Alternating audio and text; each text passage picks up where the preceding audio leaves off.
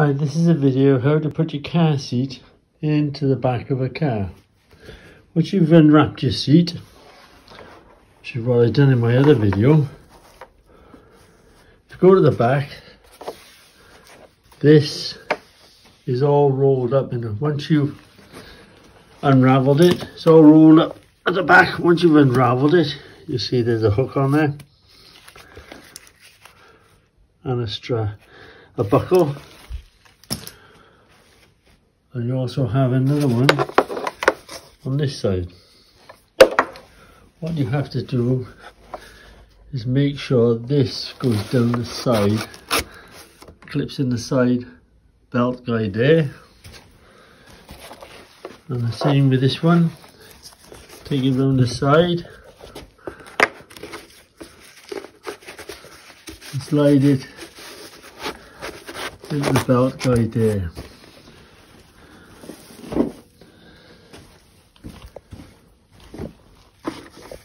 Then this long strap comes up around the front here, and we'll go and put it in the car. The back seat of my car, there's my Isofix slot, so you have to pull a clip out there and pull a clip out of this one. That's ready to slot the seat. What I would advise is to push your front seat forward as far as you can to give yourself plenty of room. Right, we're going to put this in the car now. What I would advise is make sure your seat is facing forward where your slots are here for your Isofix bars to come out. They slot out like so. You can see they come out and lock in position. That's that side.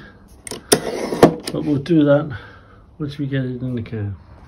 Right, just place the seat in the car at the moment. As you can see, we've got the Isofix bars slid out and locked out ready. Put the seat into the right position. The seat is in the right position. And you got your Isofix bars lined up. Just push it all in until it clicks so it slots in. As you can see, I pushed that in now. Here they click and it's slotted in. And you can see my little green tab to make sure there's a green tab on either side to confirm it's locked in. You have your long strap which comes from the back. So put that over the back, on the side there, over the back. I find it easier to take the parcel shelf out. Found my clip that goes on the back of the seat, so what I'm going to do now, I'm not taking the parcel shelf out, I'm just going to slot it down in the back there. Make sure the strap goes down there.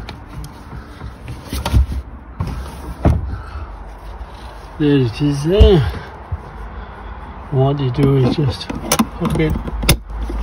Sometimes they're in the back of the seat, hooks, Isofix, sometimes they're in the back of the seat, sometimes they're in the floor by here, whichever one suits you. You've also got your strap coming back out then.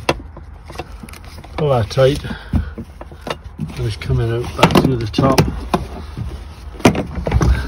by here. But you take that over there and go back around to the car. From the back now. And this is your clip, which fits into there. Once you can adjust it, once you've adjusted it to the right length, the child's in, so you've strapped your child in the street, clip it on, flipped on there nice and tight. Now you can pull that even tighter if you want. I pull in the excess belt tight if you want to. That makes the seat secure at the bottom and it's secured by there. When you want to get the baby out, press those two clips by here, push them forward, which detaches that. attaches the strap there. You can now get the baby, but the best thing to do is the red button at the back there. If you press that, as you can see, the seat will turn to make it easier to get your child out.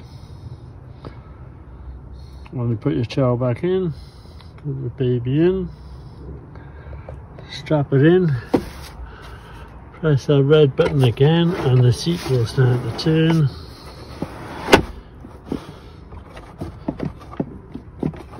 It's locked in place. Get your strap and pull that tight, and then connect it up there, and you're all set to go.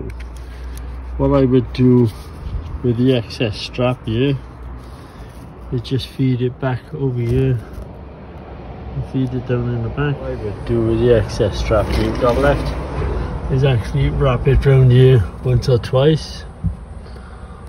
See, I've wrapped it round there once or twice. Now I'm going to roll it up from here. See, I've rolled it up now, wrapped it and then use the Velcro to hold it up there in place.